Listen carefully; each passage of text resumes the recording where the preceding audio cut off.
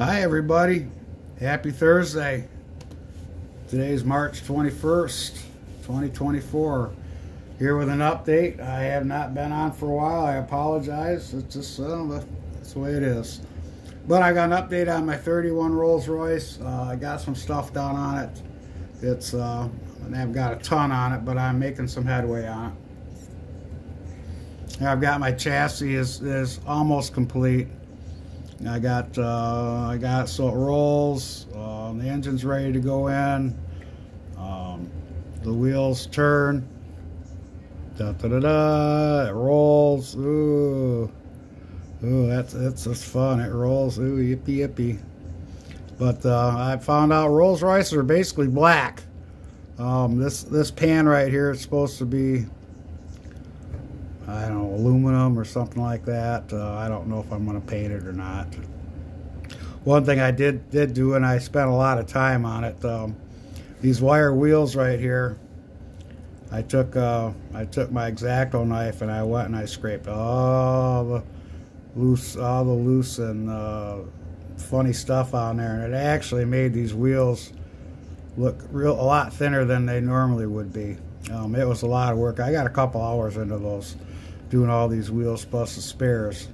But I think they came out great, and then I did the tires. I sanded the tires out, and they look good. And these are on to stay now. They're glued on. So, you know, I've test fit the chassis. This chassis was actually warped. It had serious bends going this way up towards the front, and it looks kind of wonky right now. But when I put it in, when I put this in the fender part of the body, why it all straightens right out. So I'm pretty happy with that. It's going to look good. It's going to sit right.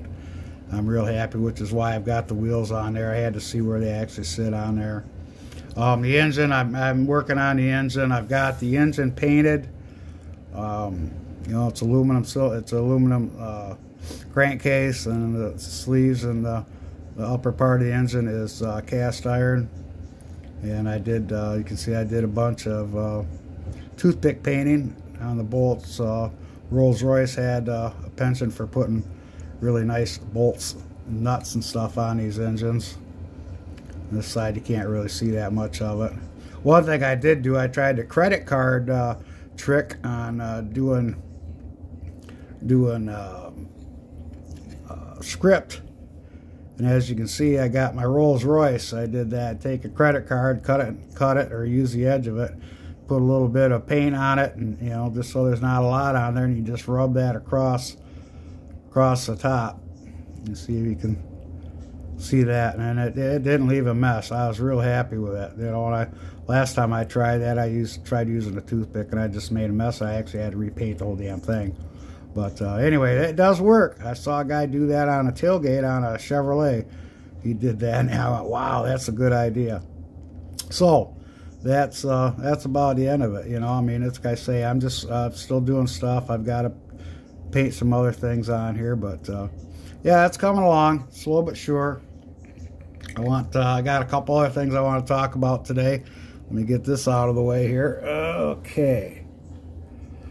My vet setup doesn't really work all that great, so what I did is I went and got one of these lint trap kit. You put some water in there, hook it up the back of your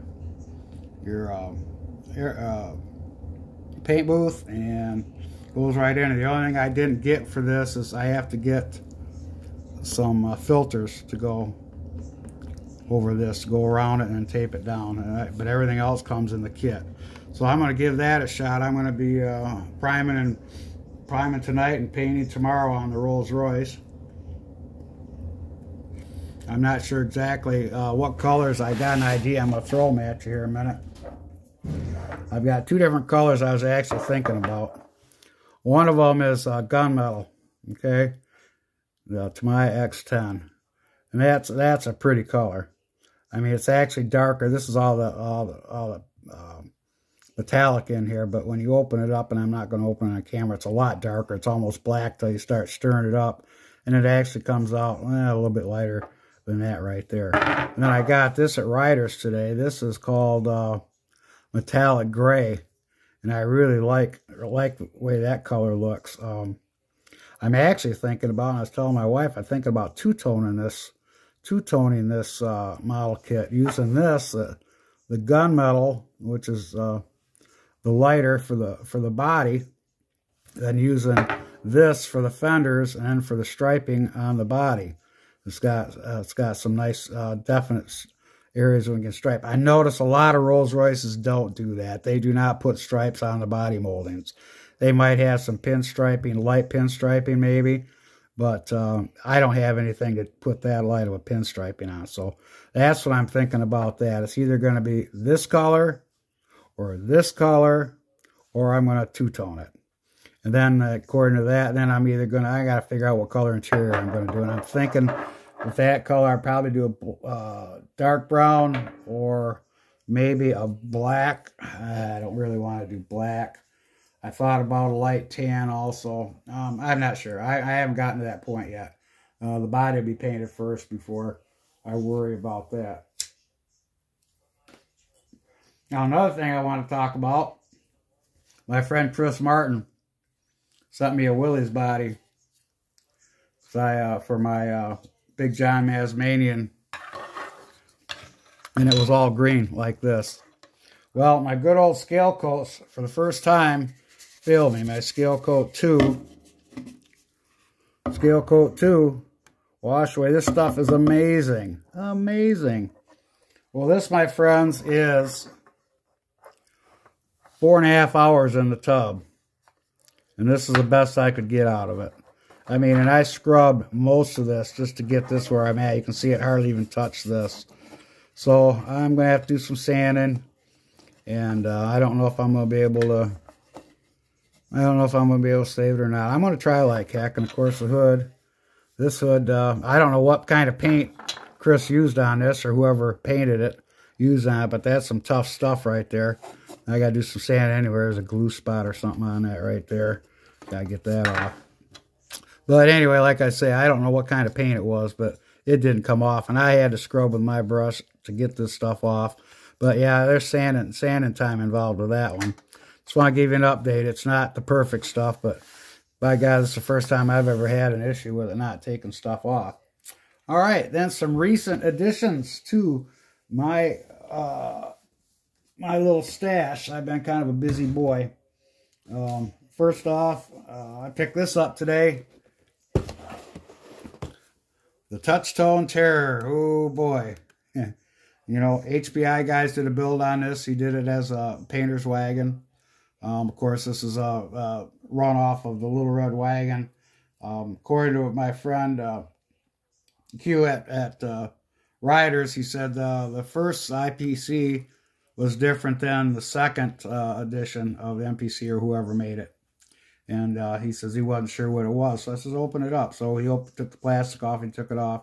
And he said, this is not the original version. This is the second version. He says the original version had a plate or something underneath the window here like that. Of course, it had other fun stuff. I'm trying to talk a friend of mine into doing a buddy build with me on this. I don't know if it's going to happen because I haven't heard back from him yet, but hopefully he can do something. I'm kind of, I got some kind of fun ideas about that kit, but that should be fun. If he does it, that'd be great. If not, oh well, I'll figure something out. All right, then the second one I've got on the board is I bought this kit right here. I got the Coronet. Convertible. Now, like you know, you saw my Coronet or my GTX. I did that, which incidentally I placed it in the Riders annual Riders show. I got a 3rd place with that. I'm very happy with that. I was really surprised. But anyway, this is going to be a companion to this. I think I'm going to street freak this one out a little bit. I'm not sure what or how or anything, but I think I'm going to kind of mess with this like I did my Mustang, my Boss 302. It's got lots of options in here, but I've got to wait and see what's going on. I like the trailer. That's going to be fun. I've got some ideas with that for that thing. And the third one, and the most important one, is... Okay, hold on. I got to get this out of here. This car.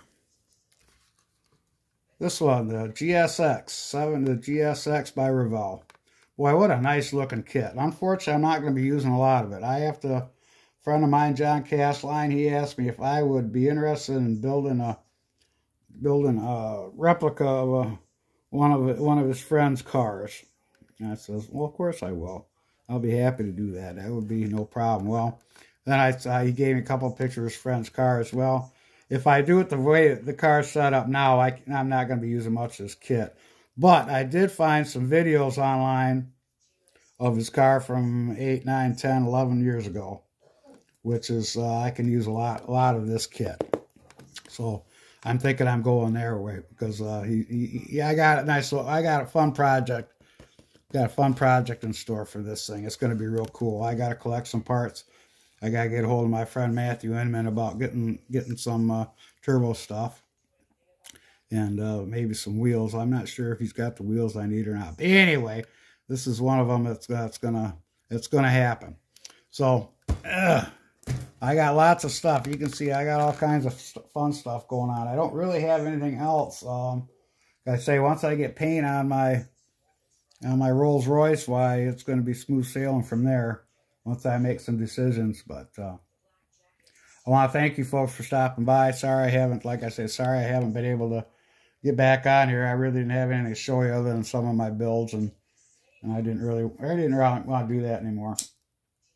But people that have subscribed and people that visit and they're I hope you enjoy my videos. I'm glad you do. If you do, keep coming back. I sure appreciate it. Leave comments.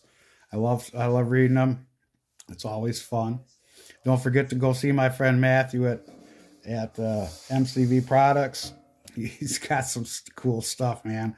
I was looking on his website last night, and I'm going, man, oh man, there's a bunch of stuff I want. But well, time will tell. But anyway, thank you again. I appreciate you stopping by. I will see you very soon, a lot sooner than 8, 9, 10 days or whatever it's been. But in the meantime, this is Billy Bear signing off. You folks take care. Bye.